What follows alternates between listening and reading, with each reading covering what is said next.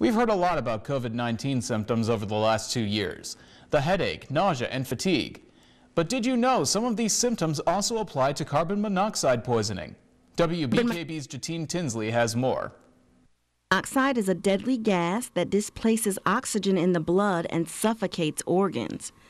Symptoms from carbon monoxide are similar to coronavirus. Former president of the Michigan State Firemen's Association warns of the dangers.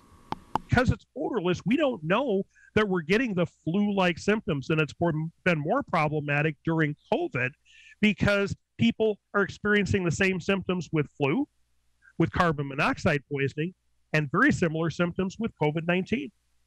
And I had someone last year that had all three. They had carbon monoxide poisoning, the flu, and tested positive for COVID. Mich We've says if you feel sick at home, then step out of the house for a period of time and feel better, only to return home and feel sick again, it may be an indication of carbon monoxide poisoning.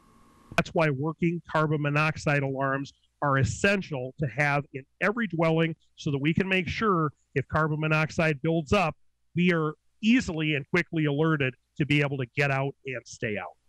A few tips to avoid carbon monoxide poisoning include not putting backup generators inside garages and warming up all vehicles outside of the garage. Carbon monoxide can even seep through drywall. So when we have these newer vehicles that have remote engine start, very important we still pull that vehicle outside of our garage before we let it warm up in the morning, because if we let it warm up inside, even with the garage door open, it can cause carbon monoxide to leach into the home. Mich We've says to make sure you have a carbon monoxide detector in the home and to check it regularly. Jatine Tinsley, WBKB News.